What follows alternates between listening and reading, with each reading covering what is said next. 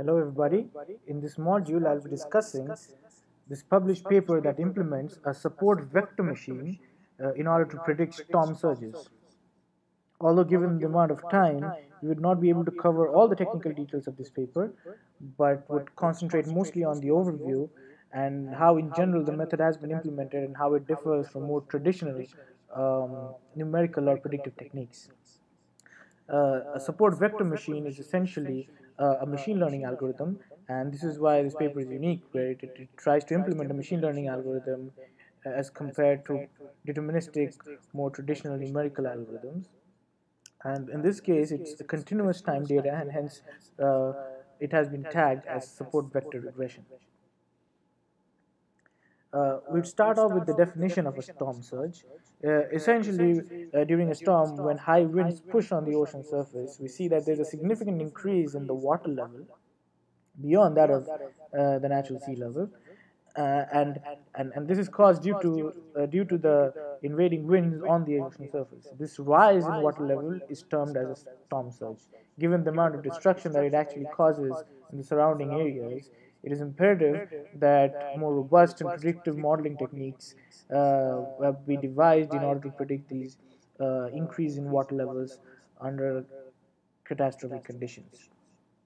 The contributing parameters that affect storm surges are generally pressure, wind velocity, directions, and tide patterns.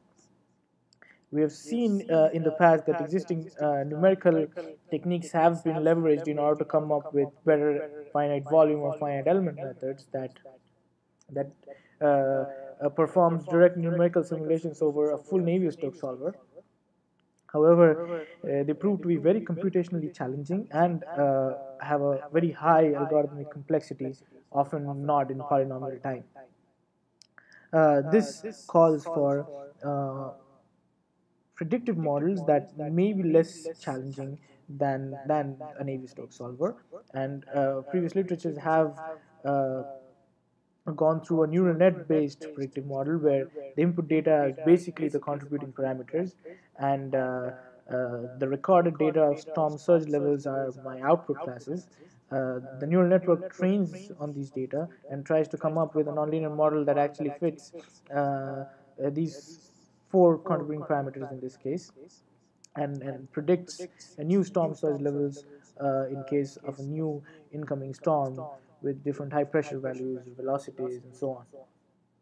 However, neural networks often face the same problems as that of a Navier-Stokes solver. It is a computational challenge to implement a very efficient neural network, and they often suffer from underfitting or overfitting issues, which will be discussed in the next slide. In this paper, the authors have tried to implement a support vector machine in a continuous time sense. It is often called a support vector regression and has fundamental similarities with linear regression algorithm that we have all seen. A linear regression algorithm is essentially an optimizer that minimizes the squared error between the predicted values Tn, which can be a linear straight line or a linearized polynomial or some form of polynomial in general. And it does that by optimizing over the basis vector W. In case of a support vector regression, it is somewhat similar, but at the same time, not exactly the same as that of linear regression. It does not minimize the squared sum of the errors. In fact, it minimizes W over the cost function, which is essentially an epsilon insensitive error function. The objective is to come up with the values of C and W that minimizes the cost function given on the right. In linear regression, we often see that the model suffers from overfitting or underfitting issues. Overfitting is basically when your model has captured the given data set really well, but predicts really badly for newer data sets. So it has basically memorized the idiosyncrasies of the given data set. While in case of underfitting, it does not fit the data well and neither does it predict well.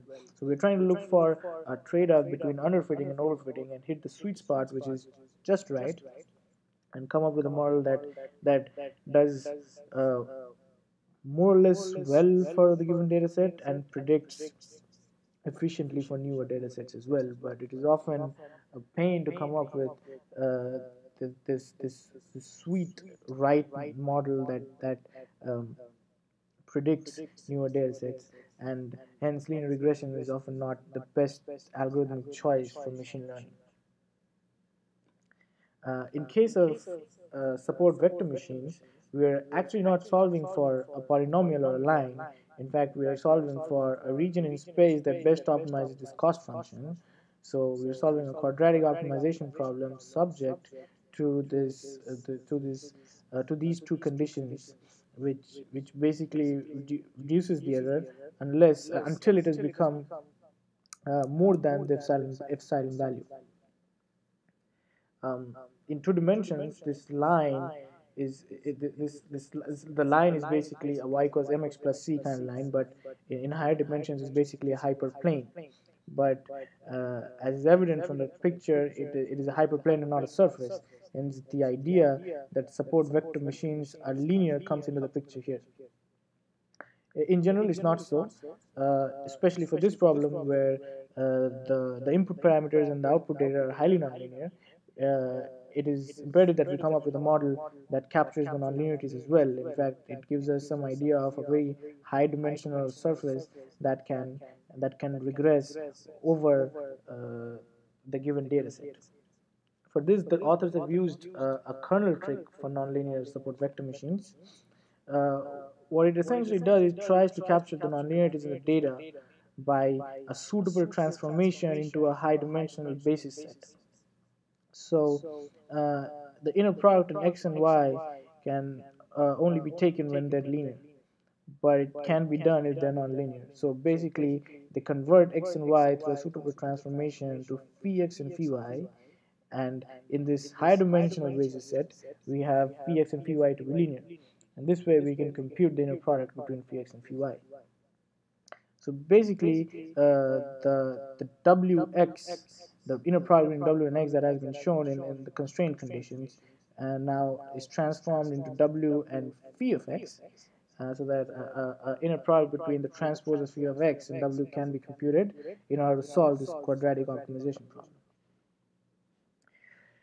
Based on this technique, they've come up with a predictive support vector machine, and I've compared the values, the storm surge levels, for two data sets. Both of them have been taken from the Longdon station in Taiwan that experienced the Erie typhoon, and they show quite remarkably well predicted values given the data set that was taken for almost 48 hours.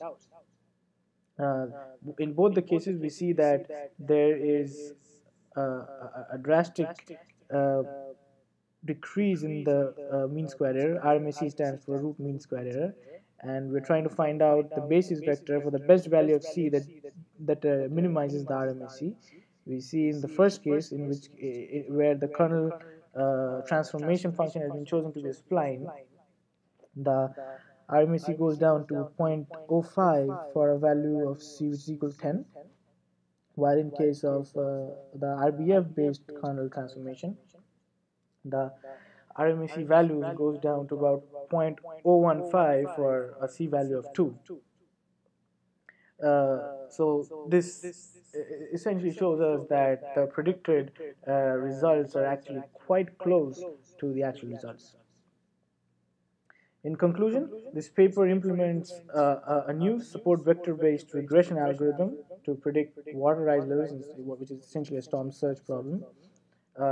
It shows us the accuracy of the model is remarkably high and is often better than previous literatures that have reported neural network-based predictions.